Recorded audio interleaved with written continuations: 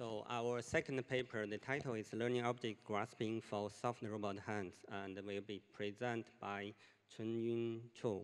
So welcome the speaker. Hello everyone, my name is Changhyun Choi. Today I'm gonna talk about learning object grasping for soft robot hands. This is joint work with Wilko Schwarting, DelPreto, and Daniela all from MIT CSL. So let's start with an interesting video of Baymax from Big Hero 6. One of the most important features of Baymax is its compliant body. And because the body is compliant, the unexpected collision with the chair doesn't really bother Baymax. It has really nice hand-eye coordination and compliant manipulators, which make the pick-and-place task very easy. And this video implies that compliant robot body makes the robot task much easier. And today I'm going to talk about the object grasping with the compliant soft hands. So let me first talk about soft robot hands. Recently, soft robot hands has been actively studied. Starting from the jamming grapper in 2010, and several multi-finger soft hands has been developed. Because these soft hands are made up with compliant soft materials, they generally have large acquisition regions for object grasping and more tolerant of uncertainties in perception and action. So these are well suited for manipulation tasks such as handling delicate, irregular shaped, and unknown objects. However, most of the researches has mainly focused on design and fabrication, and we don't see a lot of advanced usage of the soft robot hands. Especially closing the loop between soft manipulation and visual perception has been less addressed. So one of the questions we wanted to answer was, how can you exploit the compliance of soft hands for learning object grasping? In other words, would the soft hands make the object grasping much easier? So object grasping has been actively studied as well. Traditional robot grasping research have relied on the simulation with significant prior knowledge, such as non-object models, hand models, and the contact models to find a stable object grasping. Unfortunately, this approach is not applicable for unknown objects because we don't have the 3D model. And moreover, predicting contact points between object and soft hands is not really easy because of the unpredictable deformation of the soft finger. Recently, object grasping started to take advantage of deep neural network models in order to learn object grasping without knowledge and instead learn from experience or big data. And most common approach is to use a 2D convolutional neural network, which classifies the cerebral grasping orientation from 2D or 2.5D images.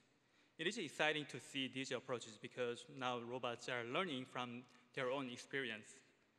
But if you step back a little bit and look at all those approaches, you may notice that all approaches are using the fixed top grasping, which makes sense because top grasping is one of the effective way to approach and grasp the object, especially for those objects lying on the table. However, object grasping is not limited to the top grasping, depending on the manipulation tasks associated with the object or the location of the object. Robot may need to approach from the different directions. And also, if the environments are more constrained, the robots need to comply with those constraints in order to approach target objects, such as fetching objects from the shelf or refrigerator.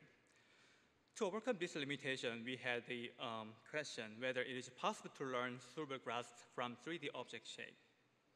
In this work, we devised a 3D convolutional neural network to learn from the 3D object shape and apply this to object grasping. So the motivation behind this work is to answer these two questions. For the soft hands, how can you exploit the compliance of soft hands for learning object grasping? And for the visual grasp learning, is it possible to learn cerebral grasp from 3D object shape? And we hope that the large acquisition region of the soft compliant hands and their high tolerance of perception and actuation make the grasp learning much easier. And we also hope that the predictive grasp from the object shape will guide the soft robot hands to good grasping. And our approach is combining soft hands and the vision-based grasp learning. And here we present 3D CNN approach for grasping unknown object with the soft robot hands. And this video shows a grasping example of our system where the soft robot hands grasp the unknown objects without the knowledge of object models and stable grasps. And the right figure here shows our robot system. The soft hands are attached to the end effectors of the Baxter robot, and the depth sensor is attached to the torso of the robot, and it obtains point cloud from the table so that the robot can grasp the object from the table. So our grasping pipeline takes the point cloud as an input, and it predicts grasping direction and wrist orientation to determine the grasp pose. And let me explain one by one. So first, it gets the point cloud from the depth sensor, and first it runs the planar segmentation in order to get a set of segmented clouds on the table. And first, it runs the voxelization in order to have a voxel grid. Then the voxel grid is the input for the 3D CNN. So first, it detects the suitable grasp direction, depending on the shape of the object.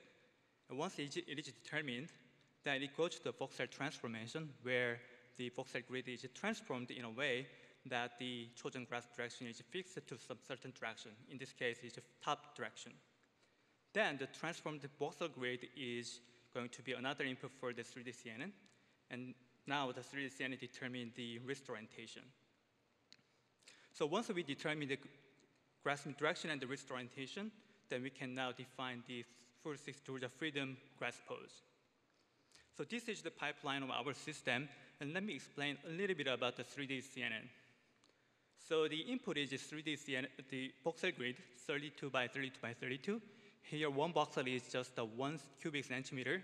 So the maximum size of the object is like 32 centimeter width and height, and 32 centimeter depth, which is a reasonable size for the object grasping.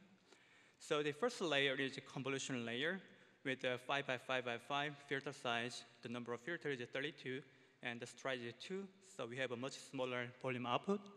And the second layer is the 30 by 30 by 3, which is slightly smaller filter size, but the same number of filters. And stride is just 1, so we have a slightly smaller volume output. And we do have a max pooling layer, which have a little bit of space invariance. And then as a result, we have a 6 by 6 by 6 volume output, which is densely connected to the hidden layer. And then we have output for the approaching direction and the wrist orientation. So to evaluate the effectiveness of our approach in object grasping task, we run a set of comparative evaluations. We use the 10 training objects to train our 3D CNN model and evaluate its performance on the other 10 test objects.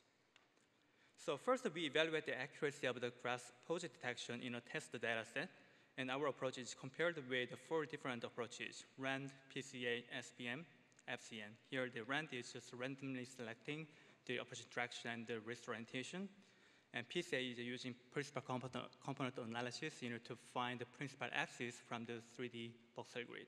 And SPM is just the standard support vector machine. And FCN is a fully connected network. In other words, it's just a standard multi-layer perceptron. So random approach here reports the worst performance in terms of accuracy, which makes sense because it's just a random guess. And here, if you look at the FCN, FCN shows the perfect prediction in the grasping direction, but it turns out that FCN was overfitted to the top grasping. So it always predicts the top grasping, top direction, rather than considering side grasps. And FCN shows a poor wrist orientation prediction. And if you look at the PCA, PCA works reasonably well, but we notice that it often returns the wrong wrist orientation because sometimes the partial voxel grid does not give the clue for the entire shape of the object. And our 3D CNN approach learns effectively and predict well with this even partial voxel grid. We also compare the robustness of our approach, robustness of fiber approaches with respect to noise and occlusions. And to this end, we added artificial noise to the voxel grid or randomly remove some of the voxels to simulate the occlusions.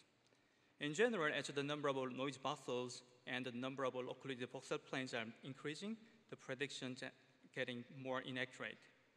And I'd like to highlight the PCA is seriously perturbed by the noise voxels because the PCA mainly relies on the principal axis of object to reason about the wrist orientation. So a few number of noise voxels are critical to this approach. So again, FCN is overfitted to the top grasping direction, so it performed really, really poorly for the wrist orientation. And here, our approach clearly outperforms all other approaches. Again, PCA is also seriously affected by noise and occlusions.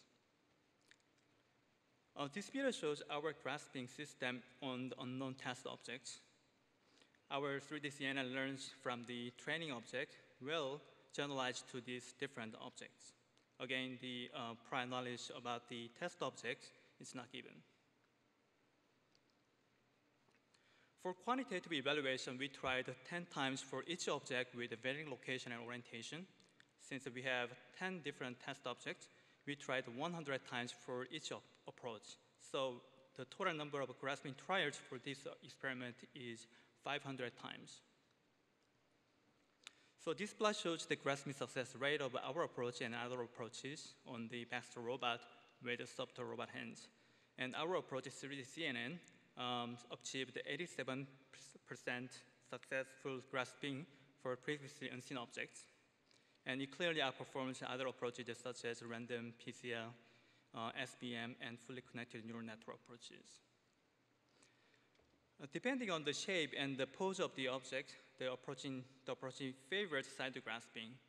There are multiple approaching directions are more effective, especially when the environments are more constrained, where the fixed approaching direction is not always feasible. So in conclusion, we showed the soft robot hands capable of grasping unknown objects without knowledge of object models and stable grasps. So the proposal, the 3D CNN learns from the 3D object shape and predicts through the grasp by predicting approaching direction and wrist orientation. And we noticed the synergy between our 3D CNN grasping algorithm and the soft hands. By the compliant soft hands enabled the 3D CNN algorithm to learn more effectively, and the 3D CNN algorithm guided the soft hands to grasp the object more reliably. So thank you for your attention. I'm happy to have some questions.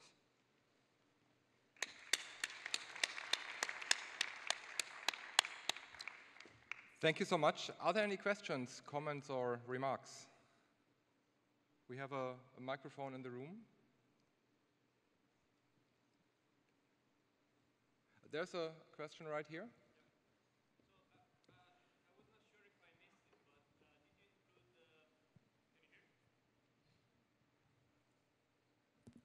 Hello. I'm not sure if I missed it, but did you include information about the gripper in the CNN, in the learning of the model? So we discretized the grasping direction and wrist orientation. So what we did was we tried one by one, and we got the labeled data, and we trained the 3D CNN. So yeah, so each approach direction and the wrist orientation defines the grasping. Or the gripper pose. Okay, but I mean... Is that your question? No, I mean, does it make a difference that the hand is a soft hand, or? Well, actually, this is designed for the soft hands because, well, we wanted to have, if you look at if you remember the grasping wrist orientation, it's very coarse. But because we have a compliant soft hands, we can actually do that with that. But if we use maybe a hard hand, maybe we need to increase the rotation step size, which result in much larger number of output. But we have like 4 different wrist orientation and 6 different approaching directions.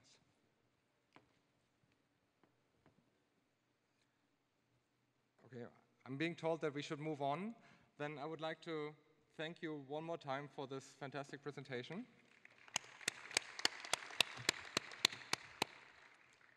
And that